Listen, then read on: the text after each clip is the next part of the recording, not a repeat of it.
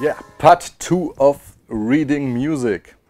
If you don't know part 1, go over to part 1 and then come back. Now if you take a further look at the sheet music, there are not only staffs. You will see lines, right, left and anything. But today we want to talk about bar lines. If you have two bar lines, the space between those two bar lines is called a measure. These are the things, if you see a sheet music, where the whole notes and half notes and quarter notes are in. And these things are called bar lines. So let's take a further look onto the notes and their value.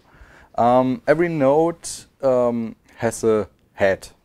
It's the big thing. It can be black filled or it can be white filled. This is the note head. Then some notes have a stem.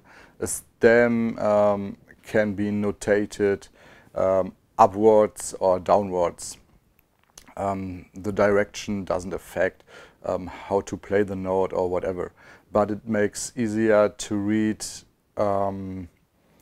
if they are written neatly within the measure, and the only thing it's easier to read. And some notes have flags.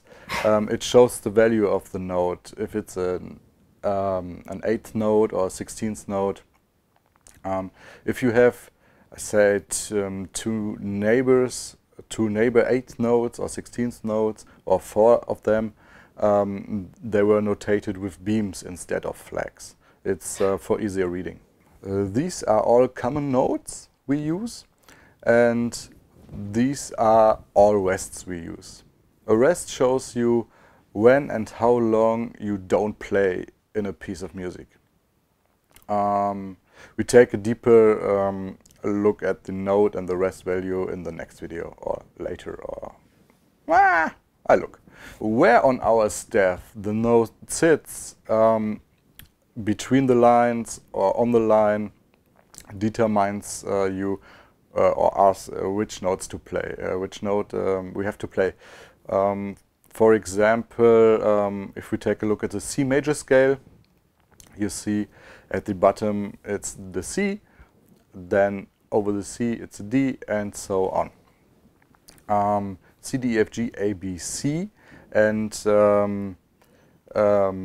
there is no space between them.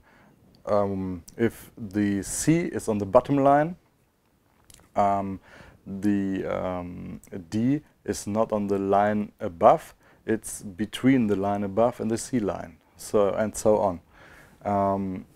Keep that in mind. I think it's enough for this video.